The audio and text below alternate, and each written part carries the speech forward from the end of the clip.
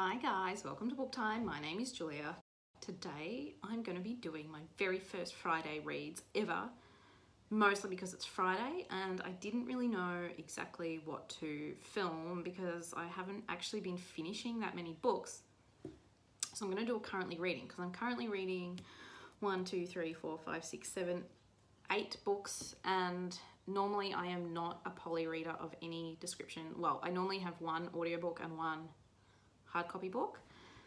At the moment I've just got so many books on the go, and I think it's because I've been struggling to focus and find something that I really want to read. So anyway, I'm just going to go through them and you can tell me what you think I should continue with.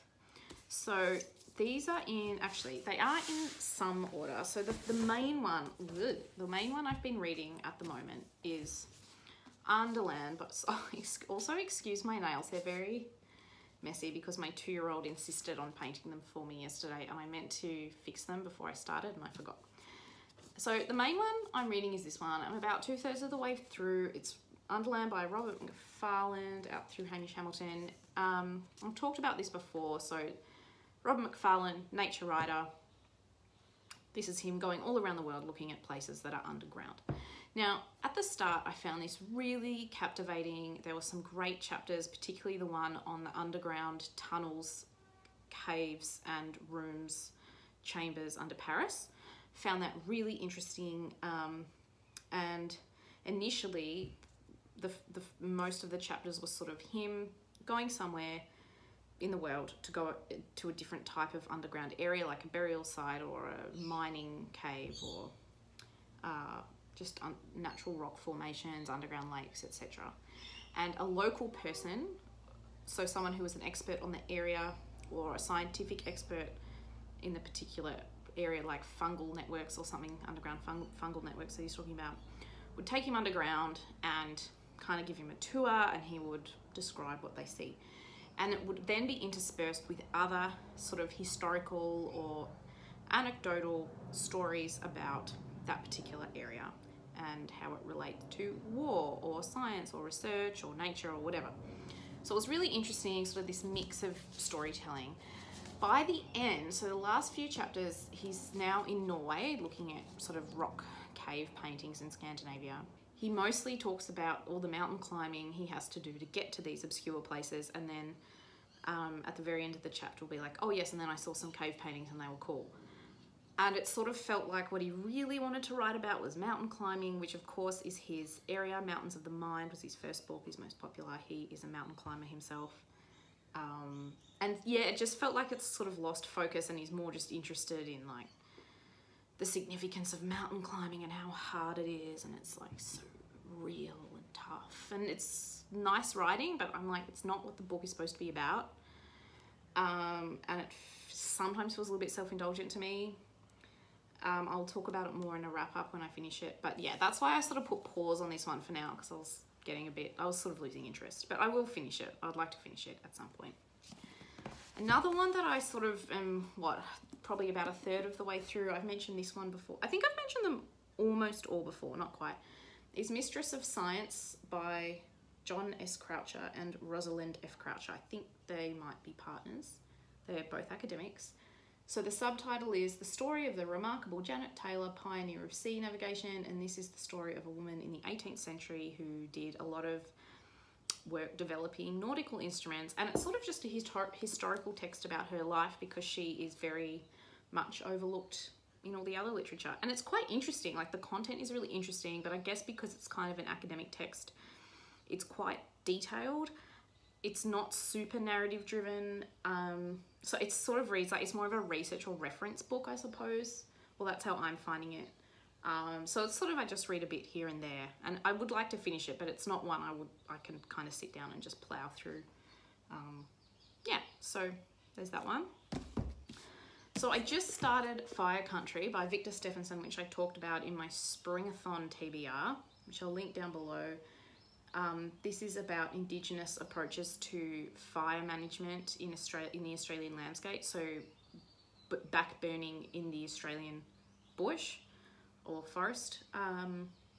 And yeah, basically how the Indigenous approach looks after the landscape, looks after the wildlife, looks after the people, and might help mitigate the terrible fire outcomes that we have here in Australia, potentially as a result. Like, they're not just a result, well, they are a result of climate change, but our land management is not helping the situation either. So I started reading this, but then I got stressed out because I was halfway through all these other books, and I was like, I have to finish some other books first. So I'm going to finish the other books first, and then I would like to read this one. Now, another one, the one I'm probably going to finish first, is this cute little middle grade one that I just picked up, The Year the Maps Changed, by Danielle Binks. It's out through Lothian. She is an Australian writer. She's very well known in the Australian sort of book world as a reviewer, a blogger. She is a very big advocate of YA and middle grade books. She's also a literary agent, and has made, you know, represents a lot of very successful authors, and this is her first book, which is really exciting. And she and I actually worked together many years ago. We were both columnists for the same magazine, so I had to go out and buy it as soon as it came out. It's out through Lothian, and it's a really cute little book. It's set in the late 90s in Sorrento, which is a town a couple of hours out of Melbourne on the beach, about a family who lives there, and it's set during the time that the number of Kosovo refugees were rehoused just near Sorrento at a quarantine station during the Kosovo War in the 90s. So it's sort of about, it's mostly just about the main character Fred and her friendships and her family relationships. So her mum's died and her dad has a new girlfriend, and they're having a baby together, and it's about her grappling with that. It's also about her, they meet, like she and her friends meet some of the refugees and connecting, and the overarching theme is sort of like maps and like mapping your own personal life, mapping yourself, mapping places. What's the significance of place to people like Fred, or, you know, what's the significance of place to people who are displaced from their home and sort of have to make new meanings from the place that they're in. It's really well written. I'm really enjoying it. I hope to finish it within the next day or so. The next one, because I was in kind of a reading slump because I was in the middle of so many books, I picked up Withering-by-Sea by Judith Rosell, which is the first book in the Stella Montgomery series. If you've watched my channel for a while, you may have heard me mention this before. I reread this series every year. They are my favourite middle grade series. Judith Rosell's an Aussie author, but this is set, the birds outside are really noisy. You might be able to hear them because I got the door open in here. Victorian sort of magical middle grade novel about Stella Montgomery, who is also an orphan, and the overarching narrative of the trilogy is that she's trying to find out the history of her family and the magic kind of involved. But then in each book there's also kind of like a magical mystery that she solves with her friends. They're really well researched, really well written, love them. It just made me feel good about reading again. So I will finish it. But I've read this so many times that I don't feel like I need to sit down and read it quickly. I can just kind of dip in and out when I need to as the mood takes me. So the next one I'm reading is Seashaken Houses, A Lighthouse History from Eddystone to Fastnet. I think that's how you pronounce it. Don't know. They're UK towns. Sometimes things are pronounced differently to how they look. By Tom Nancollas, out through particular books. This is really cool, and I got stressed out reading this because I was like, I'm supposed to be reading Springathon books and I'm reading this, but then I realised I can read this for Springathon because it's got water on the front, which is one of the prompts.